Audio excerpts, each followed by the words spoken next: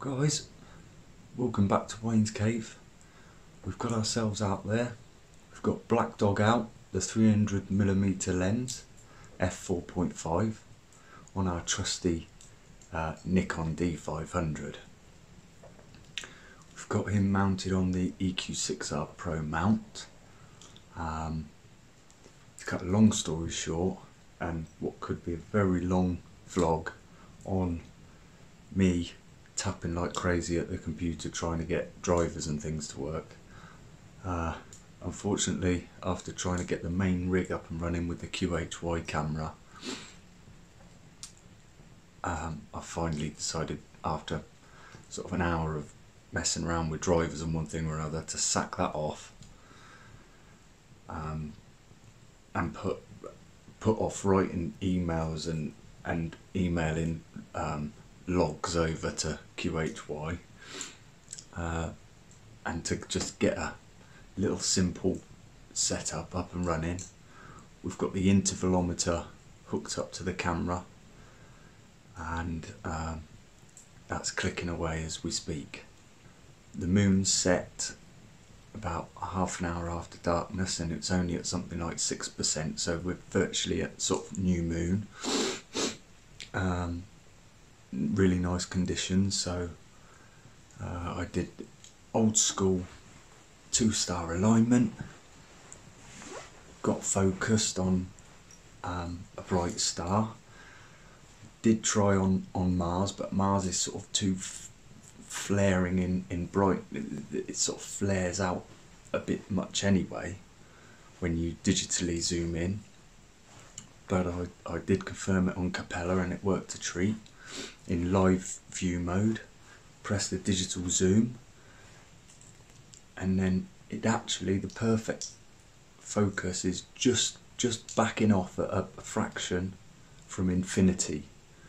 So a lot of you out there, you know, with your photography knowledge, you will all know that going into infinity, it is kind of what you're after when you want infinite focus, so to speak.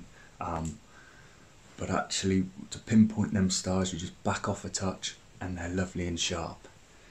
So after getting that nice and sharp, we slewed over to Andromeda, which is lovely and high at the minute. So we're just doing 2-minute subs, completely unguided, just good polar alignment. It's framed up nicely. I took my time with my alignment stars to get them good, and we've got good alignment, so that should track and follow Andromeda perfectly. So wish me luck. I might try and get some footage out in the darkness. Well, I call it darkness. I've got an unfortunate kitchen window very close to my pier, and I don't think I need to say any more, do I? Fingers crossed. It's now 20 to 10 at night. I think all the cooking duties and stuff like that, I'm hoping, fingers crossed, by our lovely neighbours is nearly over, because the subs are looking lovely, sharp, just nicely exposed, and yeah, I'm hoping to just gather, if I can, a couple of hours, because I know sort of just after midnight we have got a wave of cloud that's due to hit us, unfortunately, and it's going to stay with us according to the forecast. So I may or may not drag you outside with me just to show you this setup and what our subs are looking like on the back of the camera. But hopefully you like this picture and you're inspired just to get your simple kit out there, get it on an equatorial tracking mount, just frame up some nice wide field targets and soak yourselves in some beautiful cosmic photons. Alright guys, well, please click like and subscribe. Let's hit the 500 subscribers mark. I'm nearly halfway there. This is UK's #1 truthful speaking vlog coming to you. I'll persevere. The computer won't put me off. Drivers won't put me off. Software won't put me off. I'll keep the vlogging material coming, and we shall keep sharing some lovely cosmic sights. Alright then guys, hope to speak to you a bit later on. Bye for now. But I've just stuck another battery in the camera. I'm just doing another test shot to make sure it's framed up properly. You'll see what pops up when I do, hopefully. Oh, kitchen window. It's lighting me up a little bit, look.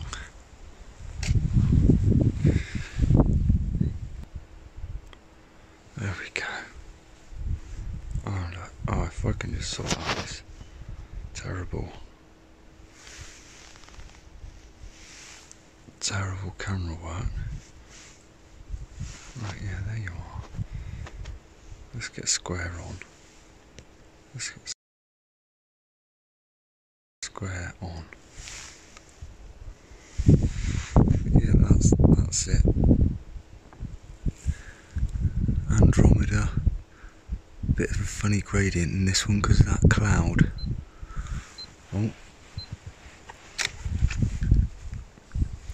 We're off again. Well, I'm shooting at ISO 1250. I've got it on shady white balance, but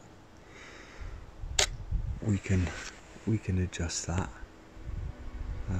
anytime.